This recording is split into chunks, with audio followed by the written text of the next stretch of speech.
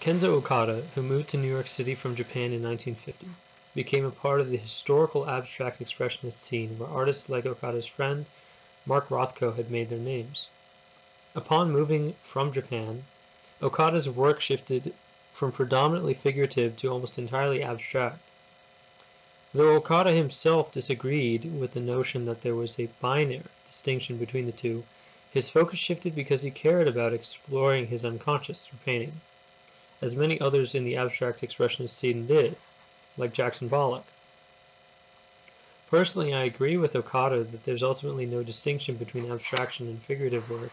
Some avenues of painting may aim for certain effects more than others, but art that truly is aesthetic tends to be admired or at least recognized by those whose artistic ideologies are secondary to what they find aesthetic.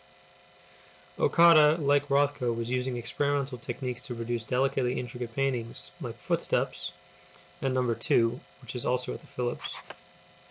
Though Okada was no longer in Japan, his home country still occupied his thoughts, and its influence on his artistic process was apparent.